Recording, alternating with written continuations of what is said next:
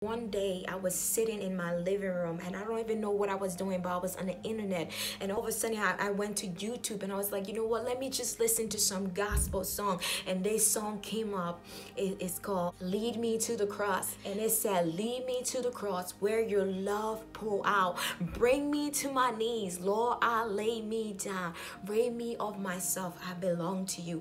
And those lyrics touched my life because I felt the presence of God. I felt God speaking to me through that song. And I pray today that you feel God speaking to you through this video or through a song or through somebody. Say this prayer for you today so that you can experience God for yourself. God, I pray, Lord, that my brother or my sister will come to experience the power of the Holy Ghost, and they will experience your presence like never ever in their life, Lord, for themselves. God, that you will open their eyes and remove veil so that they can see you for themselves. In Jesus' name I pray, amen.